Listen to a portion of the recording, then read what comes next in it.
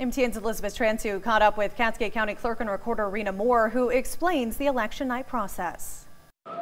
If you showed up to the polls on Tuesday, you were not alone. In fact, you were one of 490,000 plus to cast a vote in the 2018 midterm election. But fast forward 2 days later. This is the aftermath of the elections. And the work is nowhere near being done, even after camping out at Montana Expo Park for 40 hours counting votes. Election officials will go by hand, approving all ballots by day of registered voters. Then move on to provisional ballots, which are those who moved precincts or counties. And even after that, the Secretary of State will issue an audit that will double check those numbers. But many are asking what took so long for results. It was a day that all the parties want. They always want everybody to turn out. Well, with big turnout, that extends the rest of the process longer into the evening or the morning. All the candidates are excited to see who won, and the parties are excited to see who won, but elections is a big, big job. Great turnout takes longer to process, and that's all there is to it. I mean, that machine only runs so fast. Best case scenario, that machine can handle roughly 2,000 ballots an hour, and that's if the machine doesn't get a paper jam. We knew it was going to be a long day because of the double pages.